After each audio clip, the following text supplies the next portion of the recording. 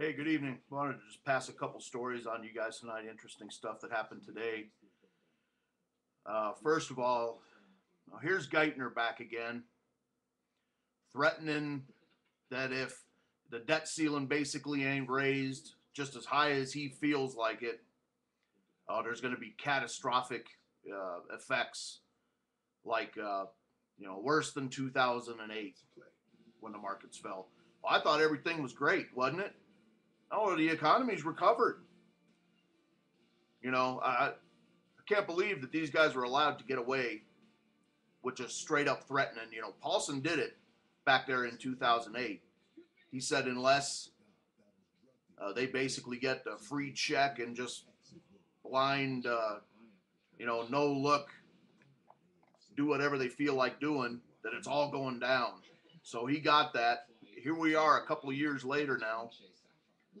By the way, looking tomorrow at 580,000 job losses. That's what they say now. Of course, they'll probably, that'll of course probably be adjusted to come in better than expected, of course. But about that too, about the jobs, that big number they came out with last week, they had 300,000 jobs or whatever it was. They're basically saying now that was, they're coming after the government. They're accusing the government of it's just being a straight up lie. They're saying that those numbers just pulled out of thin air.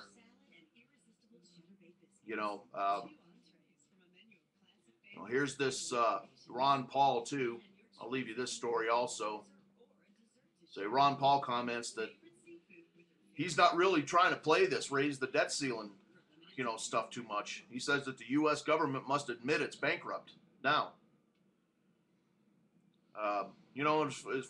For as crazy as Europe is and all that, at least those guys are over there. They're getting austerity measures placed on them now.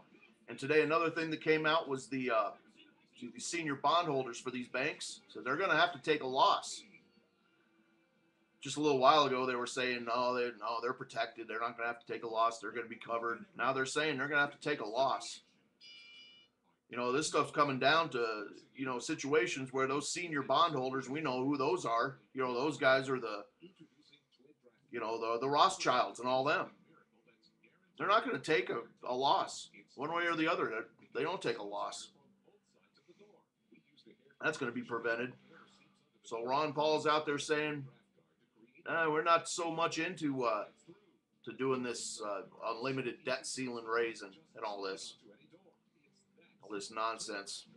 And Geithner with his letter, he had a threatening letter. Well, you better raise the debt ceiling or else we're facing catastrophic failure. Gee, really? Well, I thought it's been all good for the last 2 years. I've got green shoots.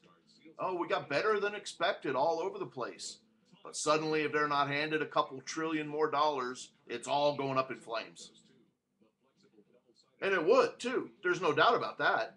If there's even a hint that all this free zero interest rate money is in danger at all, it's all over with. None of this stuff is self-sustaining. And now Bernanke, he's actually in a corner with all this stuff too. Everybody thinks that there's going to be this big new new quantitative easing part 3 coming up. Well, if he does that, the bonds, the billions and billions, $9 billion a day bonds that he's been buying for the last 4 months or so, they're going to go up in flames.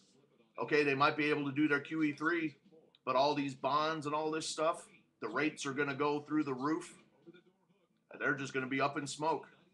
They're already getting beat to death. There was another article, read it yesterday, that since November, Bernanke's lost almost $200 billion buying these bonds. But of course, that doesn't make the news. That's all right. Never mind all that. So, tomorrow morning, then we'll see what these jobs numbers come out to be.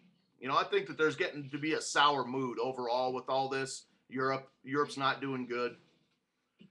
China, for all that talk, they're not doing good at all. I mean, they're raising rates again already. And all we have is this freaking money printing stuff. I don't know what people think, They think everything's going to be good. They're going to coast into 2012 or something. Here we are a few days into 2011. There's all kinds of problems rising up here. So, hey, I'll leave you all these links and take a look at them. And once again, thanks for listening, and we'll talk to you later.